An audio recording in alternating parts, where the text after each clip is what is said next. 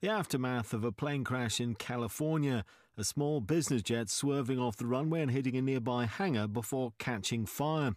The twin-engine Cessna Citation, which took off from Haley in Idaho, came off the right side of the runway after landing at Santa Monica Airport shortly after 6 p.m. local time. There's no information of how many people were on board or reports of any casualties, although eyewitnesses fear the worst. And then he said there was this little flame. He said he felt like it could have been put out with a fire extinguisher. It wasn't a big deal, and all of a sudden there was an explosion. He said he didn't see anyone get out of the airplane, unfortunately.